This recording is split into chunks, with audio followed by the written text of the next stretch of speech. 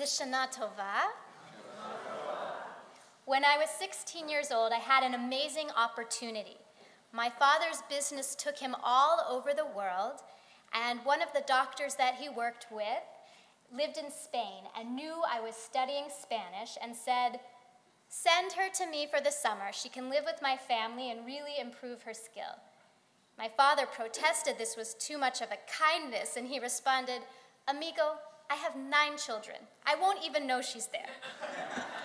So off I went, and I lived in Pamplona for a couple of months, and this family, you might have guessed, was Catholic, so I would go with them to church every Sunday.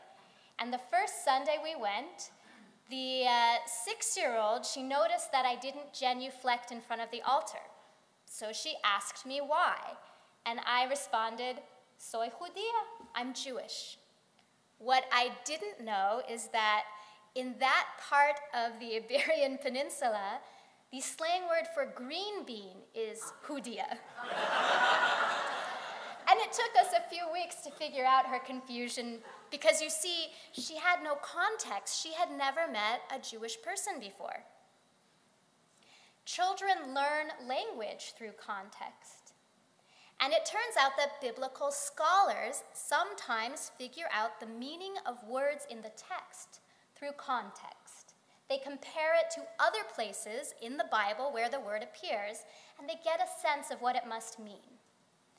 But occasionally, we get a hapax legomena, a word that only appears once in the entire Bible, and then they have to take their best guess. So tonight, right before we read our Amidah, the opening Amidah of 5775, we had a hapax legomena. If you'd like to follow along on page 10, I'll tell you a little more about it.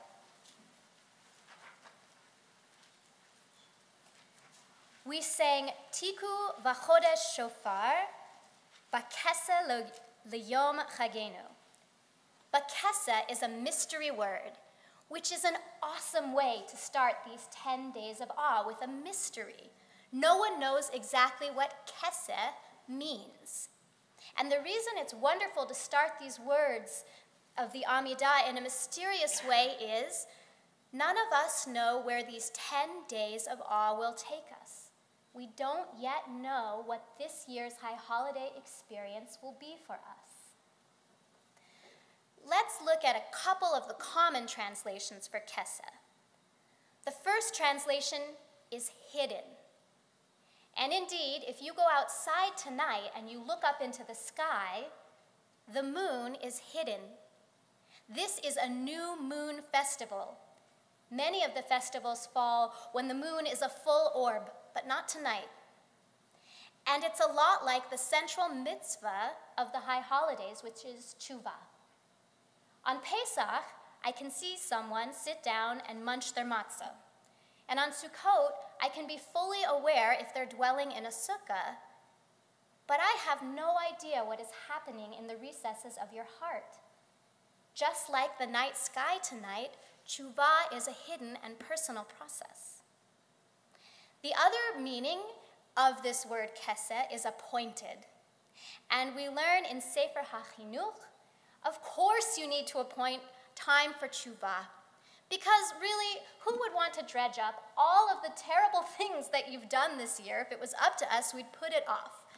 If God were a dentist, Rosh Hashanah would be his assistant, who cheerfully says at the end of your appointment, "And when would you like to schedule the next one?" We need an appointed time to do tshuva because it's not an easy thing to do. Now, I became curious about this verse in its fuller context. Not only can we learn what a word means by doing comparisons in other places in the Bible, but sometimes we get a better sense of what a verse means in our prayer book if we go back and look at the entire psalm. And what I found is there were many allusions in Psalm 81 to the process of tshuva. The first one was, "I hear a language that I do not understand," which doesn't mean the hours of Hebrew that we are about to embark upon together. What it means is the language of the heart. Sometimes when we're sitting in shul, We get these thoughts or feelings that rise up in us that have been waiting to be discovered all year, and in the quiet and solitude of prayer, we don't even know where they come from, and it's an opportunity for us to examine what's going on with me. I didn't even know that this was an issue. I didn't know that this was bothering me. We hear a language that we don't understand, but if we give it time and reflection, we can. Psalm 81 also says, "I will answer you from the hidden place of thunder." That is God, obviously, answering us. And there are moments in the service, all these Hebrew words and melodies come floating by, and then suddenly something catches at our heart, and it echoes in us. That is God answering us. You'll see, it happens for everyone every year. There's something you hadn't noticed before about the service that jumps out at you and speaks to your heart. And I would advise you, when God is answering you through these prayers, through the secret place of thunder, that you take a moment to savor those words or that melody. Don't feel the need to rush on with the rest of the congregation. Listen. All right. So, why did they have to choose this particular verse of Psalm 81? If there were these other allusions throughout the psalm that hint at the process of tshuva, why did they choose the psalm about that which is hidden? Why did they choose keseh? Well, hope is hidden. This is not a full moon holiday of joy like Sukkot. This is a holiday of courage and optimism. And by definition, you can't be hopeful if you know the outcome. You can only be hopeful if you don't quite yet know what will happen. My hope for you is that this will be a powerful experience.